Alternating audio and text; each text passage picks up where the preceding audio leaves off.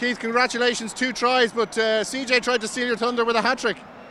As always, yeah, fair play to the forwards. You know, the 2 tries I got were 2 handy ones. The boys done all the hard work on the inside, and I think it was Cairns and Jacko put me away. You know, so we know we had to come over here and put on a big performance after last week, and thankfully we did.